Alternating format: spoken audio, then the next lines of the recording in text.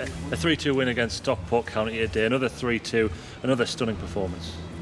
Yeah, it was a really battling performance as well, but the quality of the goals for me was a pleasing thing. And to be fair, we could have probably had a couple of more with a little bit more composure, but they were a good side. I think everyone could see that, and I would have took a draw before the game, but to get all three, I'm delighted with the lads tonight. They're absolutely outstanding.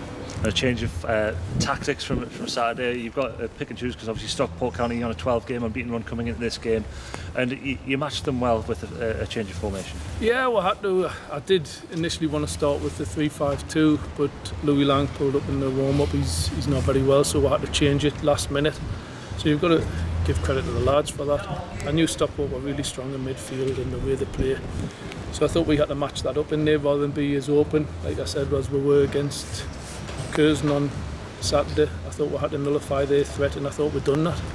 And yeah, you said it was a bit more defensive setup, but you're still going forward. They were still creating loads of chances. I've said to our lads, it doesn't matter what I set up there. Our best form of defence is attack. It is that. Unfortunately, that's because of what we've got. Even our fullbacks are attack-minded, so we've got to play to our strengths. I can't just keep saying let's sit back and defend. Even though I set up as a 4-2-3-1, it's basically we've got to keep getting at teams, otherwise we end up dropping far too deep and inviting the pressure. And goals from midfield as well. Two centre midfielders getting in and around the box. Obviously Sean Reid's a stunning strike in the top right hand corner, but it was a deft finish from Conor Oliver as well. No, it was different class, and to be honest with you, whoever got that next goal it was a big change for us. To get that one straight after half time killed the momentum as such, because obviously they pulled a goal back. We knew they would have a go at it, but the lads were outstanding.